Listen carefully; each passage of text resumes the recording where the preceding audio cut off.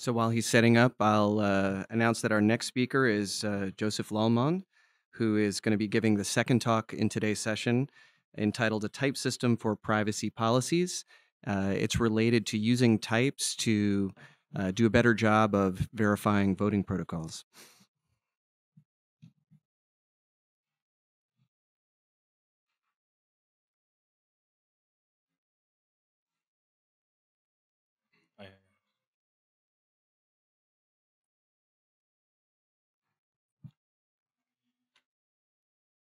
Okay, so did you hear me? Yeah. So I'll be presenting our work on a type system for privacy properties that we did with Véronique Cortier, Nicolas Grimm, and Matteo Maffei. So in this presentation, I'll be talking about the formal verification of cryptographic protocols. The cryptographic protocols are programs that aim to secure communications, and to do so, they use cryptographic primitives such as encryption or signatures, for instance, to provide security guarantees. And they are used everywhere for mobile payment, for mobile phones, for online payment, on the web, for electronic voting. So because they are so widely used, it's actually very important to be able to verify that they are correct, that they provide the guarantees they are supposed to achieve. And to do that, we want to develop methods to prove them secure. So what kind of properties do we want to prove for security protocols? Well, the first class of properties is the category of trace properties. That is, those that can be expressed as properties that must be satisfied by all traces, all executions of a protocol. This notably includes reachability properties. So, for instance, given a protocol, can the attacker learn some secret message? With this class of property, we can express properties such as secrecy or authentication. But here in our work, we're interested in another class of properties that are equivalence properties. So these are somewhat more complex in that they require two protocols to be expressed, because we say that two protocols are equivalent when they are indistinguishable for an attacker. So the attacker cannot distinguish which of the two protocols is actually running. Uh, this class of property includes, for instance, properties such as vote privacy or anonymity or unlinkability. And well, let's have a look at the property of vote privacy. So in the case of electronic voting protocols, we want the vote of the voters to be private. But what do I actually mean by that? Well, let's have a look at this example where we have two voters, Alice and Bob, who vote for two candidates, 0 or 1. What we mean when we say that their votes have to be secret is not that the value of the vote is actually secret, because the value of the vote is just a public value, 0 or 1. What we mean by the secrecy of the vote is that an attacker cannot distinguish who voted for who. So we formalize this by saying that the attacker must not be able to distinguish between the scenario where Alice voted for 0 and Bob for 1, and the situation where Alice voted for 1 and Bob voted for 0. So we formalize this vote secrecy property as an equivalence property between these two situations. Um, so several procedures and tools have already been proposed to be able to prove equivalence of protocols, such as Proverif, Tamarin, Akis, apt, and others. Each of these tools have different specificities. They each have their own advantages and drawbacks. For instance, Proverif and Tamarin can handle an unbounded number of sessions of protocols, while the other tools only handle a bounded number of sessions. Tamarin is an interactive tool, while Proverif is fully automated, but in exchange it's more restrictive. Each of them have differences in the kind of cryptographic primitives they can handle, but they mostly work by analyzing all the possible execution traces of the protocols. Here, we're looking into a different method that works somewhat differently, and it's based on type systems. So the idea is that we want to design a type system that ensures that the protocol that we type check with it satisfies security properties. So using type system for security protocols has already been done for trace properties. And now we see how to, in our work, we show how to apply this, how to adapt these techniques to the problem of equivalence. That is that we design a type system such that if the protocols type check, they are indeed in equivalence. The advantage of using type systems to do this is that it allows us to obtain efficient procedures, although they are incomplete, meaning that maybe sometimes the protocols are not equivalent, but we cannot know it with a type system. Um, it also has the advantage of being modular in that we can extend it, adding new typing rules if we want to handle a larger class of protocol. And so the problem of using type systems for equivalence properties is that usually when doing typing, the way typing works is by over approximating the set of traces of the protocol using the abstraction of types.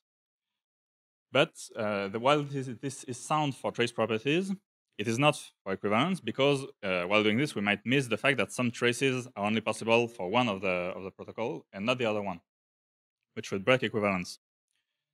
So how do we manage to still design our type system? Well, our approach is composed of two steps. First, we have a type system that we design that allows us to type check two processes P and Q. In order to we type check them in order to ensure that there are no leaks in the behaviors of the protocols, meaning that they have the attacker cannot observe any differences in their behaviors. And while doing this, we also collect all the symbolic messages that are output by the protocols into what we call a constraint. And as a second step, once we're done with the type checking, we perform some additional checks on this constraint to ensure that there are no leaks in the messages that are sent. So I will get into more detail about it later, but what we mean by this is basically that we are checking for repetitions that would occur only on one side and not on the other side.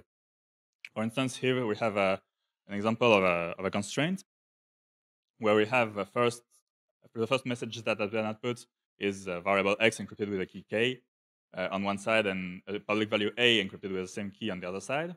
And then a message was output with a variable y or a public value b encrypted with the same key.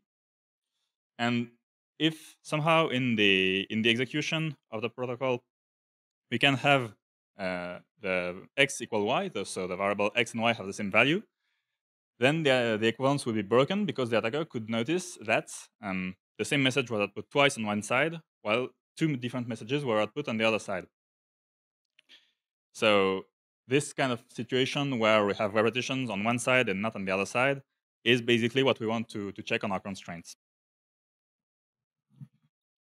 So I will now present our main results that we proved for our type systems. First, we proved that it is sound, meaning that if we are able to type check two protocols with a constraint such that for any instantiation of the variable occurring in the constraint, the constraint, the instantiated constraint does not leak information for some definition of leaking information that I'll detail later.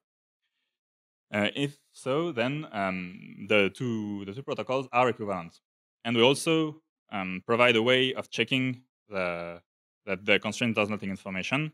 We have a procedure that ensures this. So this result has a few hypotheses. We assume that the protocols only use atomic long-term keys. We also have a fixed set of cryptographic primitives that include classic primitives, just symmetric and asymmetric encryption, signature, hashing, pairing. And we only consider in this theorem protocols with a bounded number of sessions running in parallel, meaning that we have no replicated protocols.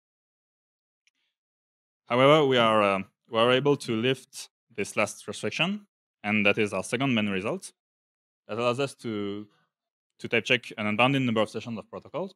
So basically, we prove that if we can type check two protocols P and Q with some constraint C, then we can also type check an arbitrary number of sessions of the protocols running in parallel with some constraints that is written here, bang C, and that intuitively represents an arbitrary number of copies of the constraint C put together.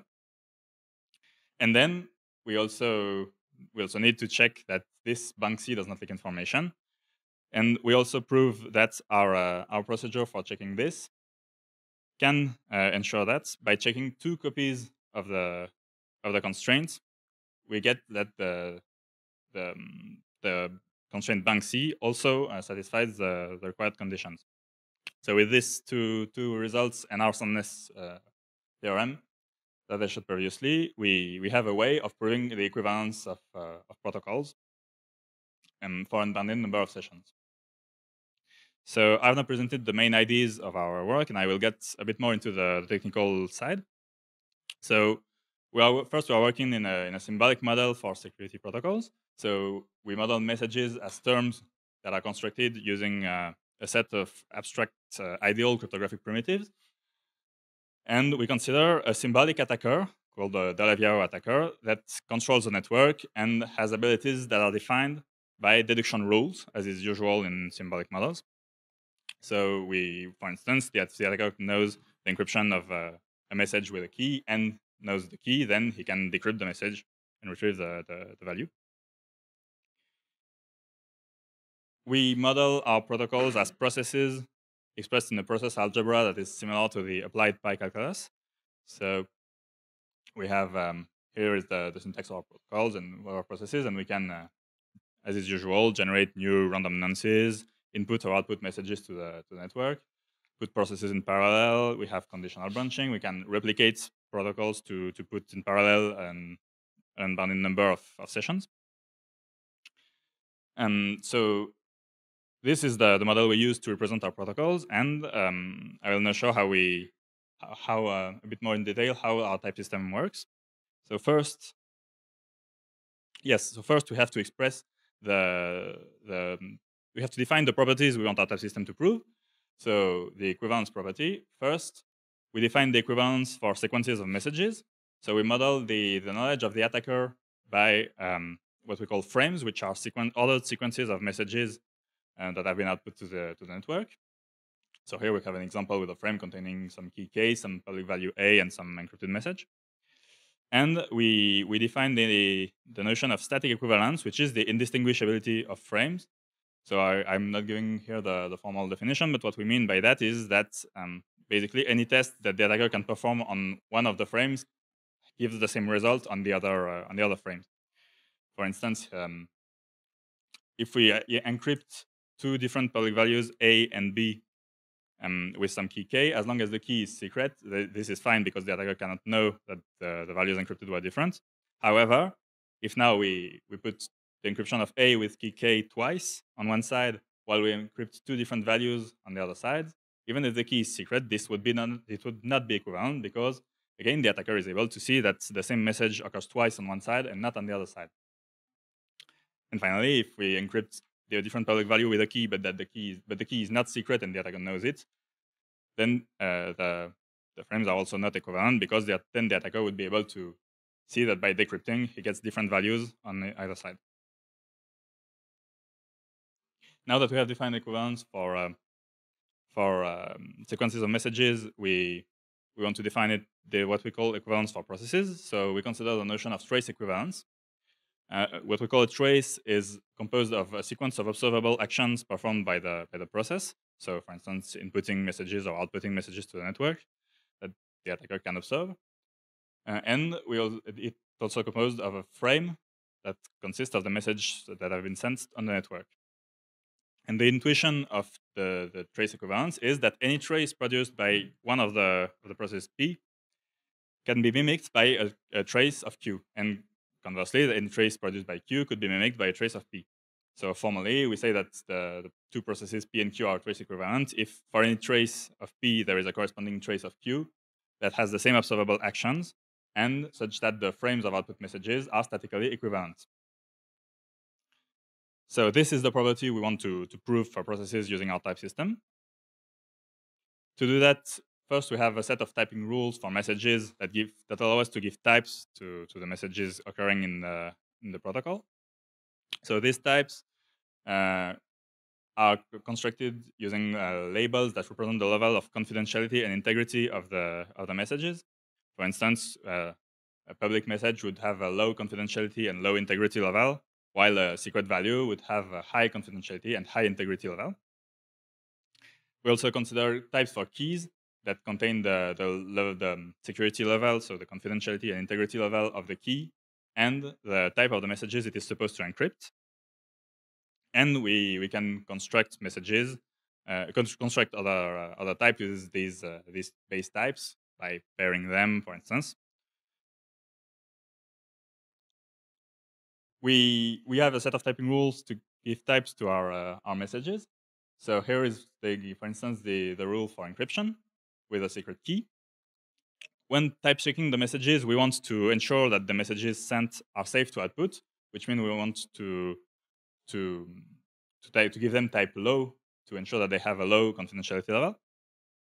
And we use the typing rules to ensure that they have a similar structure so that they don't directly break the equivalence.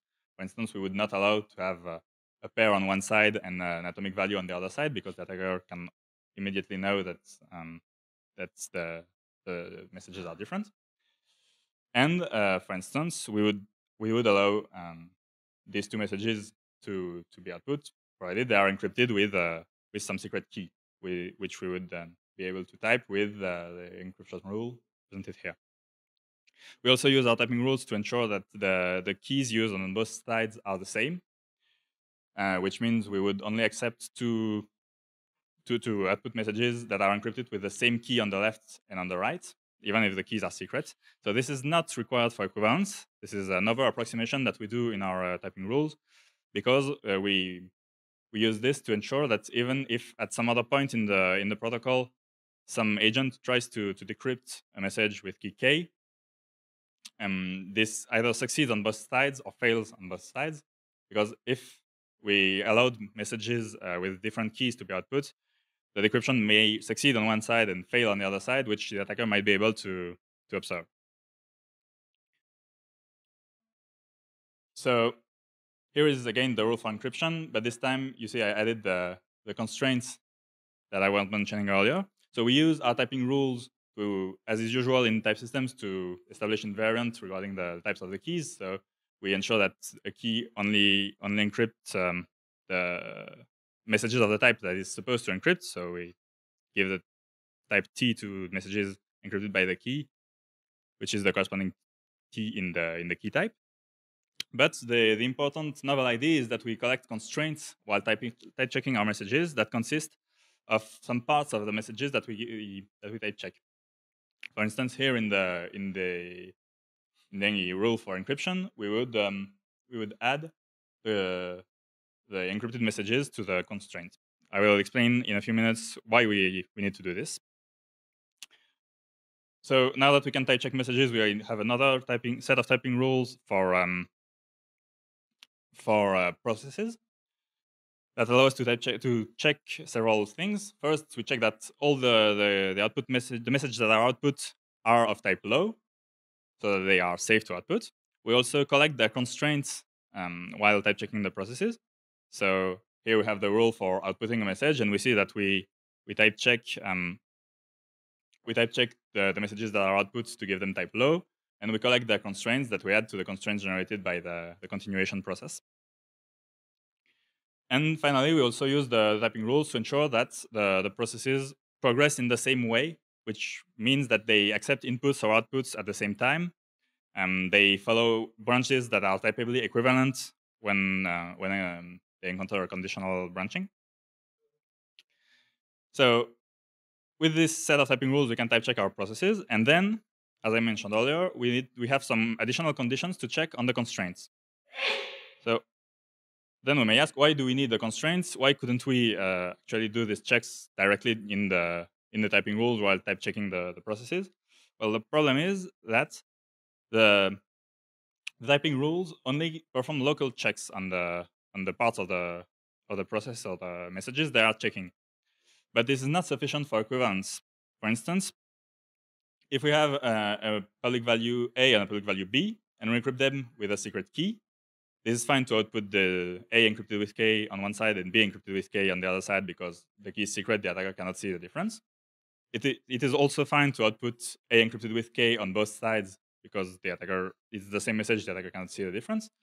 However, if we put those two messages together, then the equivalence is broken because the attacker can again observe the fact that the messages, the same message is output twice on one side and two different messages are output on the other side.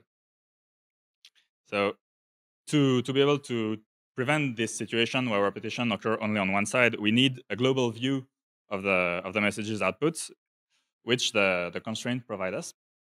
Here in this example, we would get the constraints containing the two pairs of messages, and we can check on this constraint that there are no unwanted repetitions. So what we do once we're done with the type checking is that we take all the messages that have been collected in the constraints while typing, and we check that it is consistent. What we mean by that is that for any instantiation of the variables in the constraint, the instantiated constraints should not leak anything, which means that if we take the frame consisting of the messages on the left side of the constraints and the frame consisting of the messages on the right side and instantiate them their variables, the two frames we obtain should be statically equivalent. So we provide a procedure to check the consistency of constraints, which together with the typing rules allows us to prove equivalence of protocols. So we implemented our type system. We provide a prototype implementation where we implement a type checker and the procedure for constraints. Here in this table, we can see that we applied our procedure to a few key exchange protocol from the literature, and we compared it to other existing tools, and we can see that we are able to consider many more sessions of the protocols running in parallel compared to most of the other tools. Here is a detailed look at one of the tests, that is the Needham-Schroeder symmetric key protocol, and we can see that not only can we consider more sessions than the other tools before running out of time or memory, we are also order of magnitude faster than the other tools. We can see that we do not suffer as much as most of the other tools from the state explosion problems that they have, and that is one of the advantages of using type systems to prove equivalence. So these results were for a bounded number of sessions. We also used our implementation on unbounded protocols with an unbounded number of sessions running in parallel and compared it to the ProVerif tool. So you can see that we have comparable performances to ProVerif, which is great considering ProVerif has been very well optimized for many years.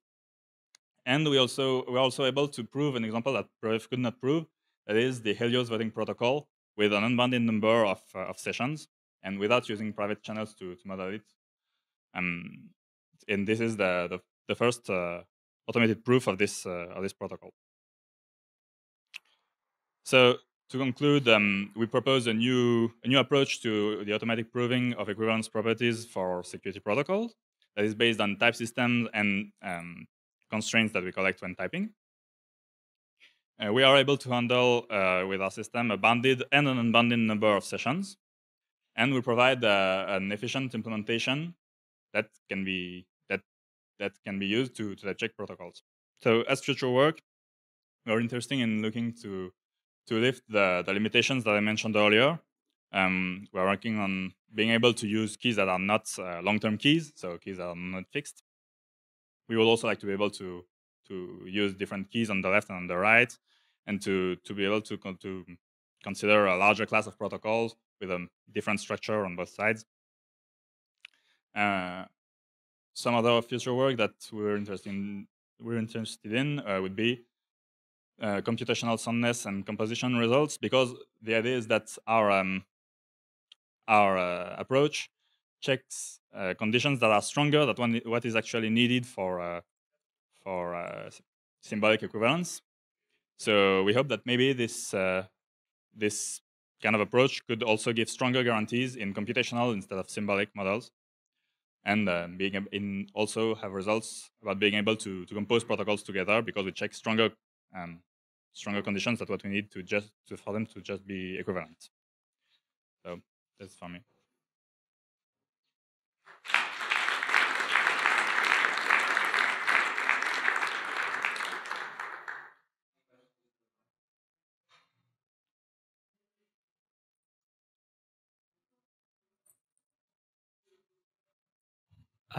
Would it be possible for this approach to work with protocols that include loops, or protocols that can return to earlier states? Because it would seem like you'd end up with an infinitely large type to check. So you mean to have protocols containing states? So TLS is a Yeah. protocol, and it can return to a previous state, and it can run infinitely long and still be one session. Yes, so we cannot.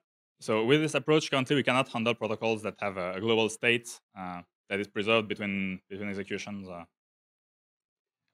You can't now, or you don't think it's possible? I think it might be possible, but we don't know how to do it for now. Thank you. Do you think your approach might be used to try to repair the protocol? To what? To repair the protocol? I can't. Sorry, I can't hear you. So, for example, if a protocol does not satisfy the security properties, Mhm. how can a user like use your tool to try to repair? Well, we can't really, because the thing is that our approach is incomplete, meaning that if the protocol doesn't satisfy the property, I mean, what we can see is that our protocol we would not be able to type check it, but this doesn't mean that it is not secure. Okay. Maybe the protocol actually is secure, but we were not able to type check it because our approach was not sufficient. So yeah, we are not able to detect attacks on protocols or to repair them.